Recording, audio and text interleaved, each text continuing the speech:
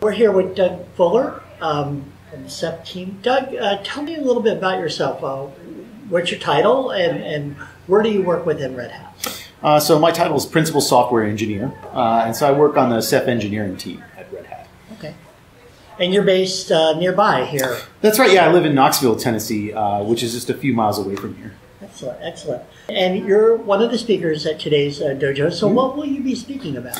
Well, I work on the Ceph team, and so I'll be talking about the Ceph project. And I'll be giving the audience a technical overview of Ceph, and we'll dive into some of the implementation details, how Ceph works, how it's deployed, and what I really like talking about with audiences like this is how it's designed. I'm looking forward to that because so far today we've seen that we have a really technical audience. And when we spoke earlier, you said that you had once worked for Oak Ridge National Laboratories and that they are kind of using Ceph quite a bit. Without revealing too much, I mean, how is Ceph deployed in an environment like this? Well, so oddly enough, not too much differently than it's deployed many other places. Here, the biggest usage of Ceph I know within the lab is for bulk data storage on their OpenStack clusters. They've been working on that for several years now. I left about 4 years ago, and they had started standing up OpenStack at that time. Mm-hmm. You mentioned that you were really excited about explaining how Ceph is designed. I mean, can you get a little bit more into that? What are the parts that you think are really cool about Ceph? Well, for example, in Ceph, we do all of our data storage without using a central directory server or metadata server to locate storage within the system. If there's a piece of storage you need, we call those storage objects. Ceph has a really unique and interesting way of finding them within your storage cluster without having to rely on a central directory that serves as a single point of failure or creates locking contention between clients.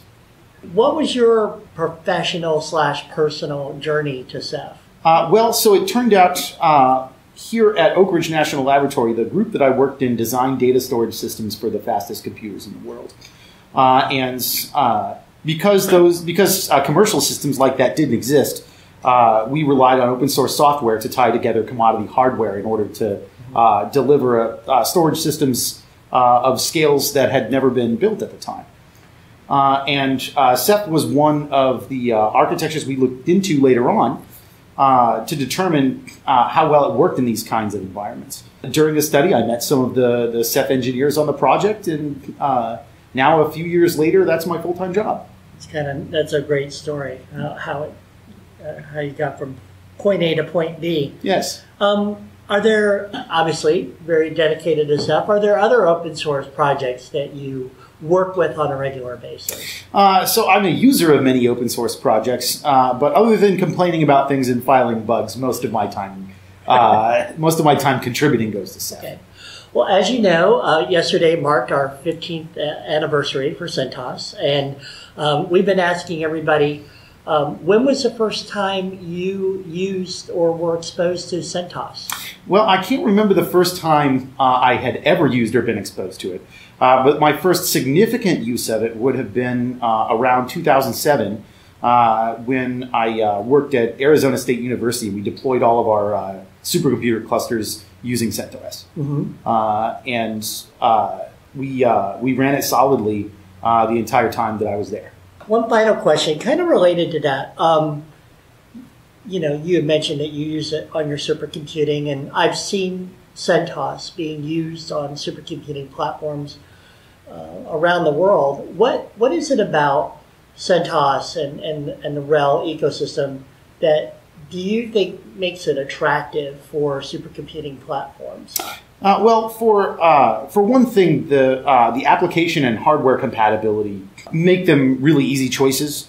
It's very likely that the server hardware that you get from your vendor will run CentOS right out of the box. That means less time spent trying to hack and adapt your drivers or even your software packages in order to work well on the operating system. So it frees up administrators' time to handle the more unique issues that come with tightly coupled supercomputing. And users generally have some experience with it as well. Well, Doug, thank you very much for joining us this afternoon. We really appreciate it. Thank you, Brian.